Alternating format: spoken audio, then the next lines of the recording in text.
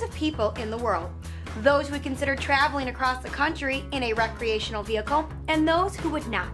We asked Steve Leonard of I-94 RV based in Northern Illinois about why RV travel is so popular among Americans. It's in the American spirit of being able to do whatever you want, stick to your own schedule, and go have some fun. And it offers freedom, independence. I mean, you're not dealing with schedules, you're not waiting in line at the airport. And one of the things I like is that if you want to get up in the middle of the night and go walk around in an RV, you could. You can walk out the door, your RV campsite is your own. Out of all the hobbies I've done, like boating and muscle cars and backpacking and hardcore tent camping, stuff like that, nothing's made the family happier than having an RV. And that's because we're all there. We're all at home. Again, we're just traveling to exciting destinations, but we're all together. Myself, mom, kids, everybody's involved in the experience the whole time.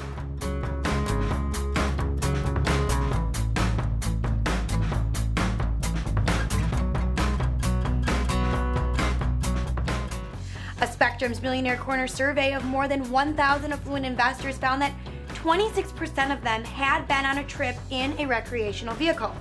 That included 37% of business owners versus just 13% of corporate executives. Asked if they would consider taking an RV trip in the future, 16% said yes, and 34% said maybe, putting the total possible RV travels at 50%.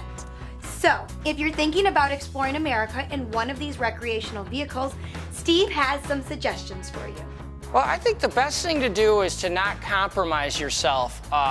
Figure out what RV is available in your budget and what kind of size you want, but don't feel conservative. Get inside the RV, look at it from a standpoint of how it lives and how it's comfortable. Because one thing I notice is that RVers that have owned 2 or 3 normally tend to buy larger coaches geared toward how they live versus how they drive, because even the large ones drive excellent. You know, if you want to have a good RV trip, obviously it starts with a little bit of planning, but it's so varied. I mean, when you own an RV, because you have such an ease of use, I mean, you can camp in a Walmart parking lot, or you could camp in a state park, or you could stay in a sole proprietor campground. So you've got a lot of options. You can also stay in campgrounds where you can stay for 6 or 7 months. So the thing is, you've got to just figure out what makes you happy, what your hobbies are, and the RV can definitely serve that purpose. So basically, it's just finding out what you want to do. The RV is just coming along to make you feel comfortable. Thanks, Steve. I hope some of those tips will help you have a great RV trip. From Millionaire Corner, I'm Heather Kiley. Thanks so much for watching, and happy RVing.